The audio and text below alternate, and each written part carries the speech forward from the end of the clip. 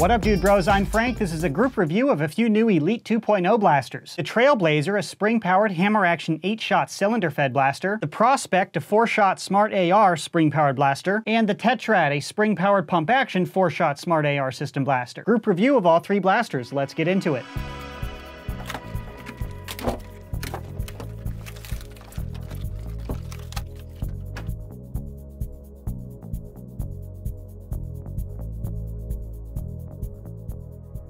External overview of each blaster one by one. Starting out with the Trailblazer. Starting up front, there's no in-strike barrel lug. Up top, we have a front iron sight with no rear corresponding sight, and no in-strike tactical rail on the top of the blaster, but we have a tack rail on the bottom. We totally have the space for a tack rail on top, not sure why they didn't give us one. Now to the cylinder, the capacity of this blaster is 8 darts. The right-hand side is pretty closed off. You can load in 1 dart right here if you're willing to bend the dart a little. The left-hand side is more open. It has 3 exposed barrels, so you can reload the 8-shot cylinder fairly quickly. The cylinder is set in place. It doesn't pop out of the blaster like on a strong arm, but you can manually rotate the cylinder freely to get around to all the barrels to load it up fairly quickly. And it's impressive that they got an 8-shot capacity given the width of the blaster. The total width of the blaster is similar to the strong arm in the Disruptor, which only holds 6 darts. They achieved this by pushing the barrels really close together relative to the Disruptor and the strong arm. It doesn't seem like much, but there is a small gap between every barrel here. Add 6 of those together and it makes it thicker. The Trailblazer's barrels are super close together, so you have a fairly high capacity of 8 darts without extra width. Moving on, this blaster is hammer action. To prime the blaster, you pull down like that. It feels very similar to the Hammer Shot and other Nerf brand hammer action blasters. Hammer action's great because you can prime and fire this completely one-handed. You don't need your offhand to rack a slide or pull back a handle. So you can dual wield, hold a flag, or do something with your offhand as you're shooting with one hand, which is very cool. Moving down to the trigger pull is pretty standard. This blaster does not have slam fire. Now down to the grip. This grip is definitely smaller than average. It's a very thin, very narrow grip, but it's not small in a cramping way, and there's ample space in the trigger guard for longer fingers. It's not ideal, but it's not uncomfortable. There's a difference there. But no sling or lanyard mount at the bottom of the grip. That is an external overview of the Trailblazer. Now to the Prospect. Starting up at the front, no in-strike barrel lug. This blaster features a 4-barrel Smart AR system, which you front load very simply. This blaster fires one at a time. It's not a shotgun. It starts at the top and then moves down. And just like many other Smart Air Restrictor systems, the bottom barrel shoots a little bit slower than the top 3. Up on the top of the blaster, we have a scope. This is permanently built into the blaster. This is not an in-strike attachment. This is not removable. And this scope doesn't have plastic lenses or anything obstructing the view. It's just a basic plastic tube. There's no crosshair or anything at all. It's just like you're looking through a little plastic tube. Down to the trigger pull is pretty standard. This blaster does not have slam fire. In the rear is the priming handle. There's a T-style priming handle to prime. You do that. Prime strength required is in line with other Elite blasters on the market, and it's a pretty smooth prime. Now down to the grip. This is a much smaller than average grip. It's very narrow and very small. And because of the trigger setup, this blaster is a little bit more cramping if you have larger hands. It is notably smaller than the Quadrat grip, which is essentially the same blaster without a scope. So if you have medium to larger size hands, the Quadrat's going to be more comfortable than the Prospect. That being said, it's still a smooth, filleted, and pretty ergonomic grip if you have normal to small hands. And at the bottom of the grip, we have a sling or lanyard mount right here. That is an external overview of the Prospect. Now, external overview on the Tetrad. Starting up at the front, there's no in-strike barrel lug. Up front, we have 4 front-loading barrels. This is also a Smart Air Restrictor blaster that shoots 1 dart at a time. And just like most other Smart AR systems, the bottom barrel doesn't shoot as hard as the top 3. But loading this one is very simple. You front load just like any other front-loading blaster. Above the barrels is the front iron sight, which corresponds with the rear iron sight here. And in between the sights is an in-strike tack rail. So if you want to put on a red dot or a different optic, you totally can. Down below is the priming handle. This is a pump action blaster to prime.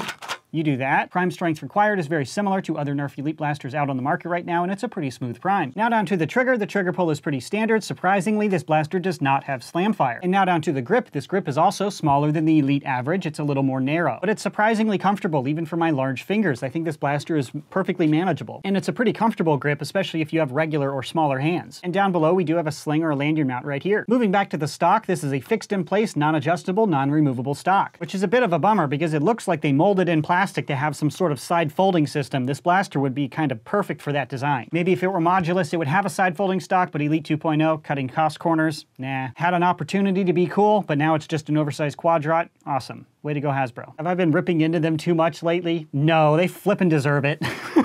Moving on, there's a sling mount down here as well. That is an external overview of the Prospect. Now I'll show you each of the 3 blasters firing. Trailblazer on Nerf Elite darts.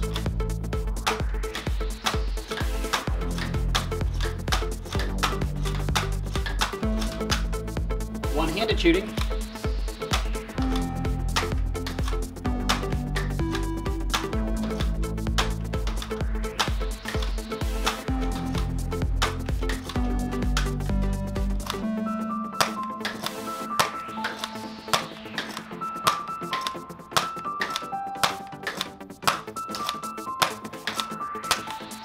Prospect shooting Nerf Elite darts.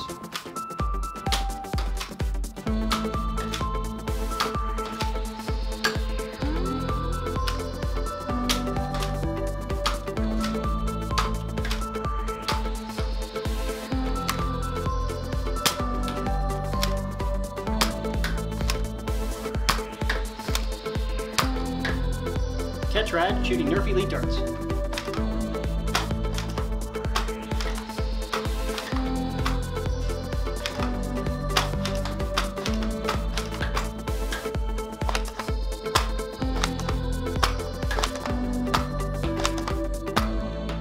Operating these blasters went exactly as expected. I did not experience any jams or malfunctions with any of them. And to compare these blasters to others, I put them up on my chronograph. The Trailblazer achieved an average velocity of 69 giggity feet per second shooting Nerf Elite darts. The Prospect's muzzle velocity was 68 feet per second, and the Tetrad chronoed at 63 feet per second. This was mostly because the bottom barrel was really bad. The top 3 barrels were shooting over 73 feet per second pretty consistently. But this is an average of 12 shots shot through all 4 barrels. But that's not terribly uncommon with these smart air restrictor systems. Usually the bottom barrel doesn't shoot as good as the top 2. That is the objective information I can provide on these 3 blasters. Now to my personal opinion, one by one. First, the Trailblazer. My opinion on this blaster is pretty high. It seems like a nice alternative to the hammer shot. It has an 8-shot capacity instead of 5, smooth operation, pretty good performance. I think the grip is a little small and a little disproportionate to the rest of the blaster, but overall it's a pretty solid blaster. And I think the shell on the Trailblazer looks super cool. The lines are just very cool. This is going to receive paint jobs very well. I would have liked to see an in-strike tack rail on the top of the blaster, especially because it's hammer action. It's kind of annoying to put a scope on top of a strong arm because it interferes with the slide. This blaster would be perfect for a big old scope because it wouldn't interfere with the priming of the blaster. Not sure why they only gave us a tack rail on the bottom of the blaster and not on the top. Other than the tack rail, I would have liked to see a slightly thicker grip. This one's just a little bit too small, and it seems a little disproportionate to the size of the whole front of the blaster. It works out fairly okay though, especially given the larger trigger guard. It doesn't feel cramping like a lot of the Doomlands blasters. It's smaller, but it doesn't make it super uncomfortable for a big hand. So overall, pretty high opinion on the Trailblazer. Now to my personal opinion on the Prospect. Overall, I think the blaster does what it's supposed to do. It's just too small for me to use personally. The grip is way smaller than average, and it's a little cramping for my larger hand. Furthermore, this scope accomplishes nothing. I don't think it looks super cool, and it makes it unholsterable, so it just doesn't fit my playstyle at all. It's not substantial enough to be like a standalone pistol, like the Trailblazer kind of is. And since you can't fit it into a holster, you might as well just get a Trailblazer or another higher capacity blaster like it. And lastly, my opinion on the Tetrad. Overall, I'm a little underwhelmed by this blaster. It just seems like an oversized quadrot. I think it would have been worthwhile had it had a folding or removable stock or slam fire, but it doesn't have either of those things, so it's just a really big quadrot with kind of small downsized ergonomics. But that's coming from me, and I'm a bit more critical and a bit more competitive. This blaster will be okay for someone who's smaller and younger who's just starting out in the hobby, because it is just essentially a large pistol, but it feels more substantial than that. And the pump action is smooth, it works well, and it shoots pretty okay. It's not going to win any Nerf wars, but you can kind of tell that by looking at it. Now to the question to buy or not to buy. I think you should buy the Trailblazer if you're looking for a hammer action blaster and you don't care if it fits into a holster. It has an 8-shot capacity instead of the hammer shot's 5. It is bigger, it's a little less wieldy, but that kind of makes it cool. And I love the shell lines in the Trailblazer. It looks so cool. When people start painting these up, they're gonna look rad. Again, I think the grip is a little underwhelming, but maybe somebody will come out with a 3D printing grip that just like snaps on over top of it to make it a little bigger and beefier for people with big hands. Or you could just wrap some tape around the grip to make it a little thicker. I don't know. If it needs to go into a holster, I still think the hammer shot's a better pick. But finally, Nerf made something that isn't total crap. Way to go, guys. It's been years.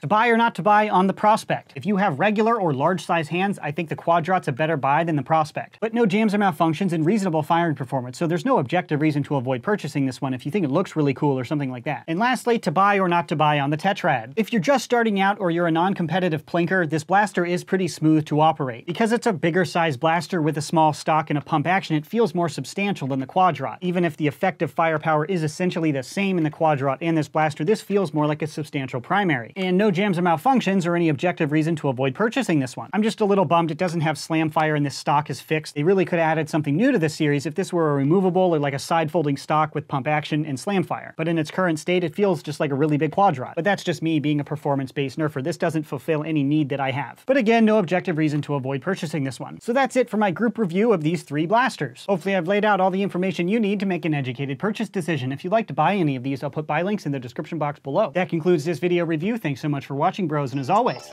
stay tactical.